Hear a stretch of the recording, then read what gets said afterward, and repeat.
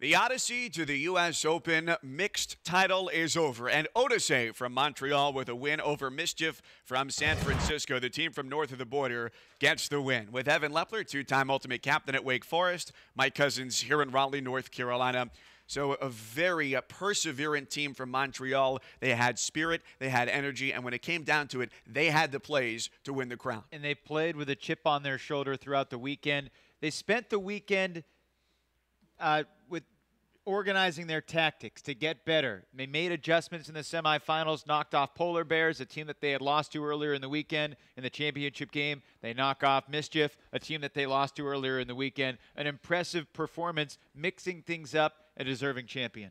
One of their tri-captains, a player who we spoke with often throughout the weekend, always happy and always optimistic. Jean-Levi Champagne was certainly the player of the game in the championship match. Everything a leader should be. He did it offensively, defensively, and he kept his team's spirits up after great catches like this one. Not a dispirited spike, but a fired up spike. And once again, to the end zone.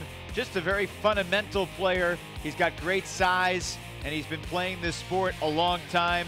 He has a great sense about when he needs to help out defensively, like right here, leaving his man and coming to get the D in the end zone. A game-changing play for Jean-Levi Champagne. We talked coming into this game about how this mixed division was wide open, and strategy was a big part for that team as well. Well, when you play a team the second time in the weekend, you do make adjustments, and some of the key defensive adjustments from both teams kept this game at 12-10. We didn't get to 15 because some of the points took a long time. The defense had a step above the offense, which is abnormal for Ultimate. But once again, Jean-Levi Champagne, his strategy and his overall play, one of the breakout stars of the tournament. Look forward to seeing him back here in the future. In the U.S. Open, that sports teams from 5 different countries. It's one from Canada that takes the title. Odyssey of Montreal, 12-10 over Mischief from San Francisco for the mixed division title.